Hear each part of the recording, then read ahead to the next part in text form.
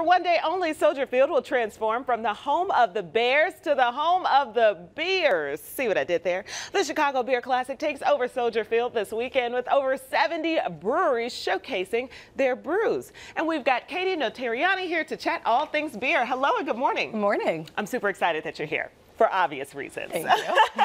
So this is supposed to be a big deal. What can people expect at the fest? They can expect 75 different breweries and 150 beers. They'll have 2 each there.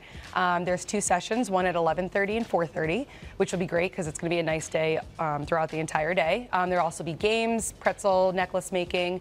If you want to pay a little bit extra. Pretzel necklace making? Yes. You can also do stadium tours while you're there, and you know, you get a chance to drink some beers out on the field instead of being in the stands for once. It's so funny. I see you guys brought all of the drinking games we did in college to Soldier Field. Yes. That's all that we ask. So lots of choices from the Chicagoland area in terms of beer. Yep. So to start, we actually have Noon Whistle here. Okay. So which one is this? Tell me about it. This is, smell it.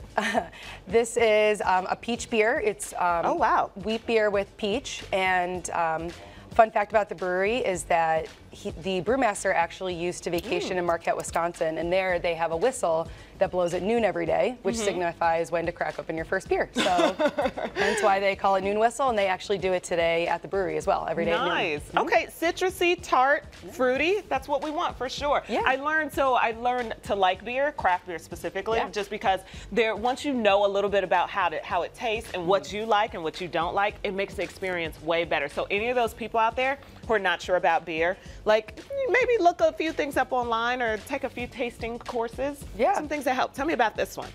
So this is our Charlatan Pale Ale. This is from the Maplewood Brewery, which is actually just opens its first brew pub in Logan Square recently. It's a classic pale ale. It's got citrus undertones, but it also has a lot of tropical flavors like passion fruit and mango mixed with it as well. Oh, okay. Yeah. This beer hoppier for sure, for sure. I got to get me a little pretzel here. Just cleanse the palate a little bit. You have them. Yes. Hey. See, these people know what they're doing.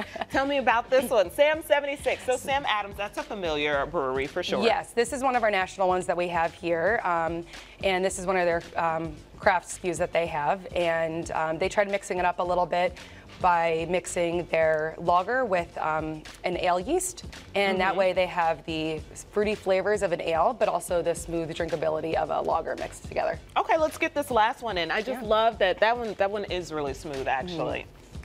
Tell me about this one. Yeah, so this is Finch. This is another pale ale kind of wheat beer. It's called Sungasm, and it's got a lot of lemon flavors to it, which is great for a day like today where it's going to be really hot and you're drinking a beer out on a patio and being in the sun. First one and last one, my faves, yes, for sure. Okay, you guys, all of these beers, they're going to be out there and so much more. The Chicago Beer Classic is happening Saturday, May 5th at Soldier Field. ChicagoBeerClassic.com is where you can find all the ticket information.